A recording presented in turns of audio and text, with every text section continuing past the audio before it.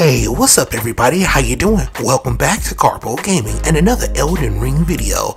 Well, today we have a really cool video for you. I'm going to show you how you can get infinite runes early on when you first start off in Elden Ring. It's very helpful. So once again, thanks for watching everybody. Now let's get started. I'm not going to take up too much of your time. I know you want to get back to playing. First thing first, you need to head over to the third church. Yeah. Now where's that third church? Well, I'll show you right here on the map. When you first start off from the Church of a.k.a, you want to make your way all the way over here to the gate front. And then from here, well, you're going to make your way all the way over to that third church right here, the third church of a.k.a. Now, once we're over here, there's a portal behind that we can take. And inside of there is going to warp us to a whole new zone.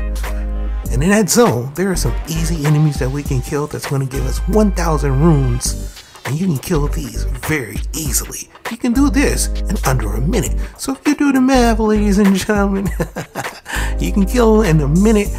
Yeah, that's over 60,000 runes, ladies and gentlemen, in an hour. So yeah, unlimited runes. Now, probably gonna patch this sooner or later, or maybe they take down the amount that they're gonna give us. But for right now, I highly suggest you get over there and farm this as much as possible. Get your level up, buy everything that you want. So make sure right here behind that church, enter into the portal.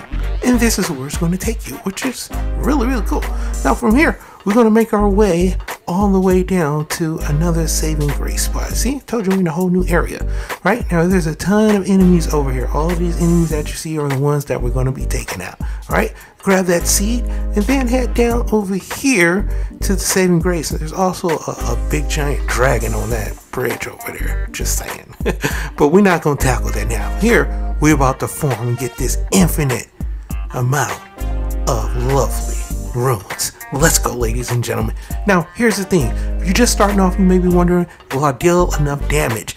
Yes, it might take you a few swipes, depending on what class you're using. I'm using the astrologer. You can hit him on horseback like that. It's going to take you a little bit longer, right? Maybe about 30 seconds to kill him. But still, you know what I mean? It's very fast, even when you're first starting off. But there is a more efficient way, because you do have a sword with you. You know, don't matter what class you got, you're going to have two different things that you can roll with. But if you do have a sword, this is what I want you to do. If you crouch down low, you go with your sword and you hit R1 behind them, you get a sneak attack, which is definitely going to take down a whole bunch of their health.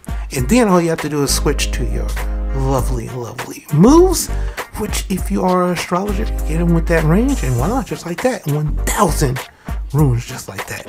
See what I'm saying? Boom, just like that, ladies and gentlemen. Stick them from behind and then go ahead and what's that? Yeah, make sure you don't get hit, because you can easily get one shot. Like I said, you are in an area where there are high level enemies, but still 1,000 apiece, ladies and gentlemen. An infinite way for you can get runes early on.